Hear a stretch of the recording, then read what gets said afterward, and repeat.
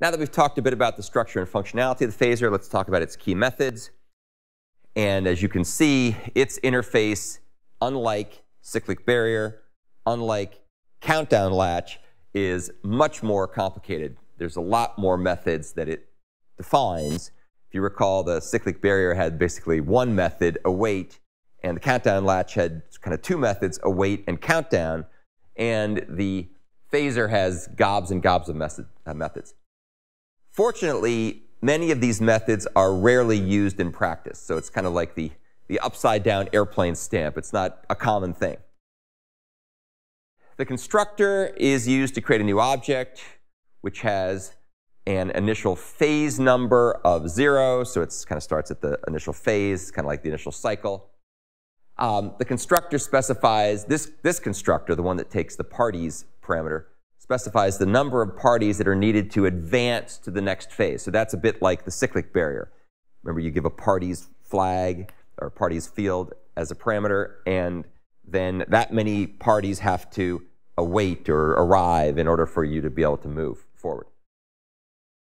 The number of registered parties dictates when the phaser can advance to the next phase. So it's kind of like the work unit. You might say, you know, we need 7 roofers to roof. And when the 7th person shows up, then they can all start. That actually might not be the way you'd really do it in a work site, but let's say that that's what we're doing it in this work site. Maybe they have to carry some heavy beams or something, and they need everybody to be there to start. This constructor, however, is optional, since parties can always register later, so they don't have to give an initial count. With the Java phaser, the number of parties need not match the number of threads. It's more flexible.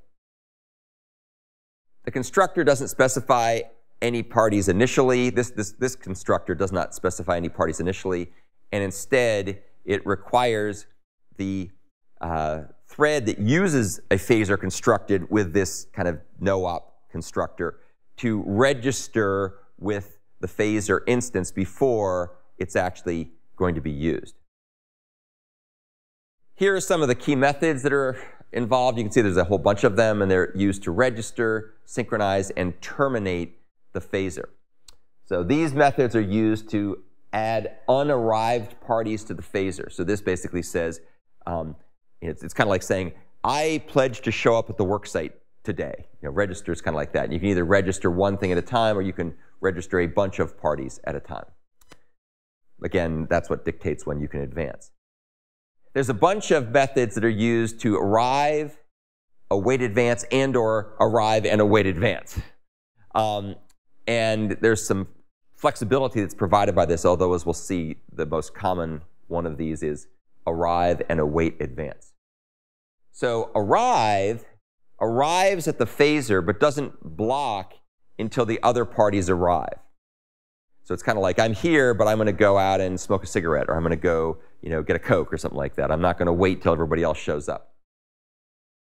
It returns the arrival phase number, or it returns a negative value if the phaser has already been shut down. This method isn't very commonly used. There's another method called await advance, which will block until the phaser advances from the given phase value. Now, this will return immediately if the current phase is not equal to the given phase. You have to give the phase you think that this actually is. Remember that arrive returned the phase number, and await advance takes a phase number. You'll see how that gets used in a second. This method is also rarely used. So what method is used? The most common method is arrive and await advance. And what this does is it arrives at the phaser. It says, I'm here, you know, I'm ready to do my work. And then it'll block until the other parties arrive. So it'll wait for everybody else, wait for the rest of the workers in the work crew to arrive. This is equivalent to await advance, arrive. So remember, arrive returns, it says, I'm here, and it returns the phase number. And then it passes that to await advance, which says, all right, I'll wait till everybody else shows up. So arrive and await advance is like calling these two methods together. And that's by far the most common thing to do. And it's very similar to await on a Java cyclic barrier. So if you recall await, await is kind of like, hey, I'm here, and I'm going to wait until everybody else shows up. So arrive and await advance is kind of the same thing. And I'll show you some examples of how to use arrive and await advance shortly. There's also kind of a wacky method called arrive and deregister, which says, I'm here, but I'm going to deregister myself so that any other, so that I'm not included in the count of parties that need to be waited for in order to advance to the next phase. This reduces the number of parties required to advance in future phases. And I'll show you the use case for this shortly as well. It's usually used by the main thread that wants to block everybody when they all start up, but then when it's done, it wants to say, okay, I'm here, and don't include me henceforth. So as I said, it's often used by the party that controls the initialization of a phaser. And then we have the onAdvance hook method. This is interesting. This is a hook method that performs an action upon pending phase advance. So this method is a bit like the barrier action that's available in a cyclic barrier, although it has a few other semantics associated with it. So this method is invoked upon the arrival of the party that advances the phaser. And what that means is that the last party to show up, that's the one that will make things move to the next phase. And this method will be called before the advance takes place. So it's, like I said, it's kind of similar to the barrier action on a cyclic barrier. In the sense also that the other threads will be locked or will be suspended when this method runs.